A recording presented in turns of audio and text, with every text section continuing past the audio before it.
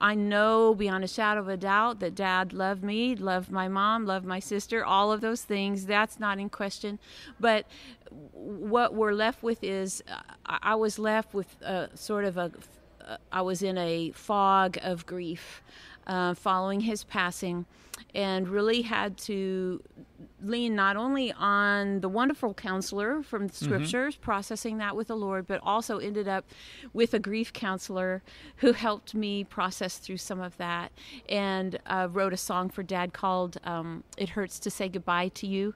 I'm actually planning on singing that tonight, but that night when my sister called me to tell me the news, the Lord again broke through my heart with his scripture, the one in Psalms that says, "Precious in the sight of the Lord is the death of the saints."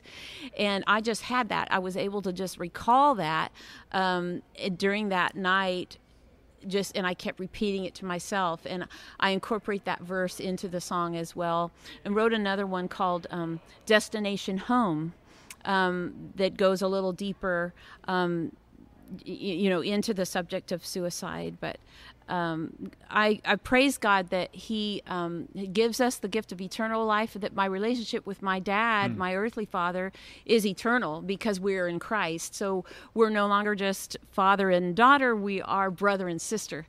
And I praise God that I will see him again one day. That is awesome. I want you to comment as we conclude. You mentioned how God really uses music and has used music in your life to help you through the pain that you experience. You're a worship leader, you're a singer, you're a songwriter. How is it that you see that music can be such a powerful tool that God uses to bring people through those times of pain and grief and difficulty that they may be facing? Yes, I've been in seasons in my life where, and I'm a lover of God's word, but I've been in seasons in my life where I just couldn't even pick up God's word. I could just lay though, and I could listen to music.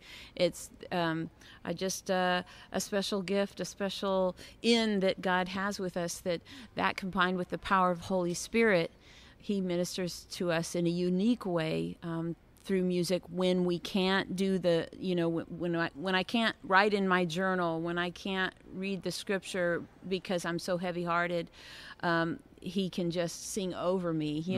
Isn't that interesting? There's a scripture that speaks of him, that he sings over us, and we get to experience that real time through the power of music. And someone might say, well, Cheri, I'm not a singer, but someone can still allow God to work in and through them as they just purpose to enter into worship before him, and he will do incredible things. Yes, and there's something powerful when we worship, we are taking our eyes off of ourselves, and we're putting our eyes on Jesus, and we're reciting his attributes. We're sometimes proclaiming things with our lips. We're proclaiming who he is, and in doing that, we're encouraging our own spirit. We're speaking with our lips, or singing with our lips rather, maybe something that our heart needs to catch up to. And as we do that, the Lord oftentimes, through his kindness, will let our hearts catch up to it, and we'll be in a place where the things of this world fade away, and he is all we see.